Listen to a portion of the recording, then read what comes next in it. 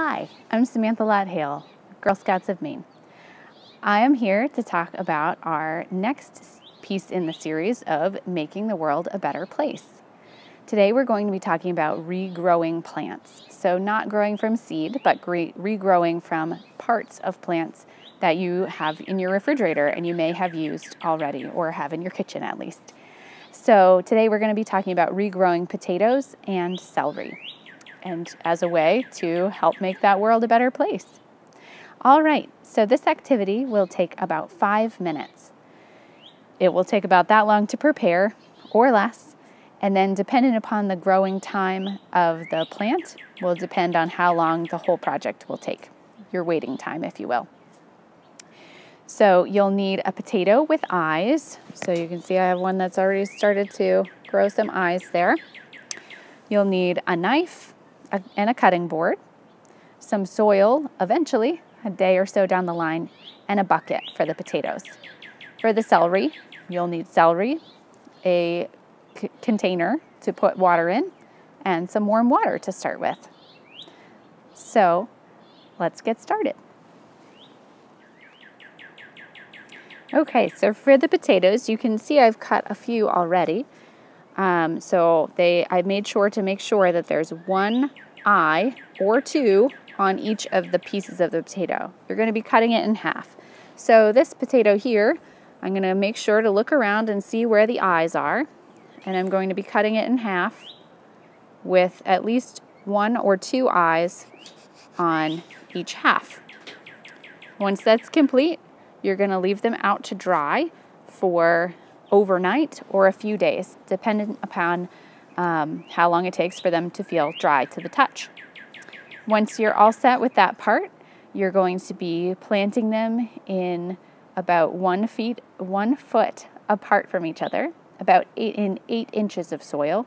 And so a great container to do that with is one of these 5-gallon buckets.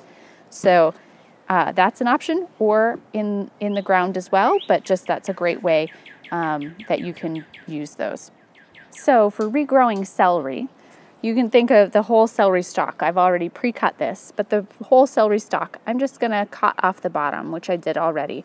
You can see there's just the bottom of the celery, and you're going to be taking this, you're going to be taking some sort of container and some warm water, and you're going to be pouring the warm water in the container so that you can place the celery right in here so that it can start getting the water in.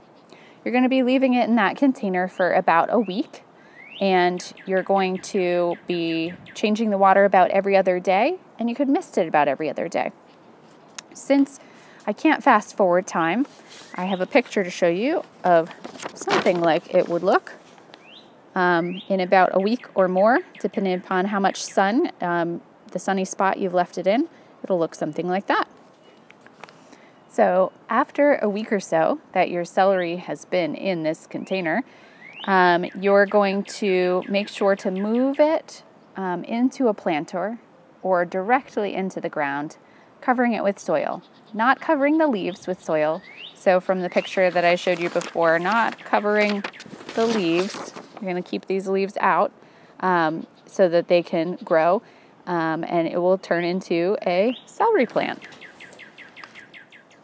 So now that you've finished exploring regrowing vegetables, check out some other activities that you might enjoy.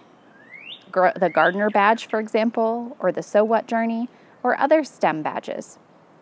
So thanks so much again for trying this activity of regrowing vegetables with me today, and for making the world a better place. You can find more fun activities at girlscoutsofmaine.org/girlscoutsathome. And I hope you have a great time.